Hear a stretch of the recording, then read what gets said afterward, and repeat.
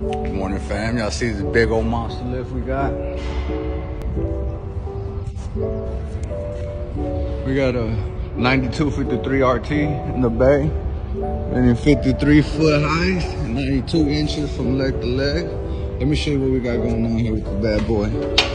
So we got the upper right lift cylinder leaking. As you can see, the residue coming down. So we're going ahead and pull this bad boy off in the bucket. Got a little engineering going on there. My valve pulled a little bit. Got those bolts already back down. You're gonna swing it. See how it comes out. Pull out that Thor hammer. Hey, los perros went ahead and tied the support on there with that strap, hit them pins out. A couple more hits, that boat about to come right out. So here we got it fished down. Just knock that last pin out, and that whole bubble coming out. And just like that, got that bad boy. About to sit it down on the lift. Get to it.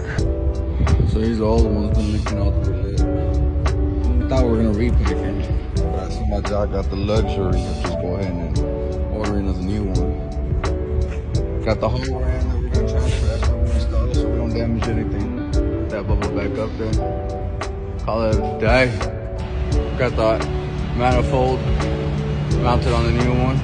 Ready to go back and install it. We're gonna hit that lift up valve. And see that telescope come out.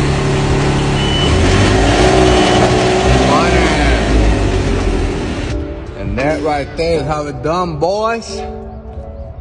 Bam.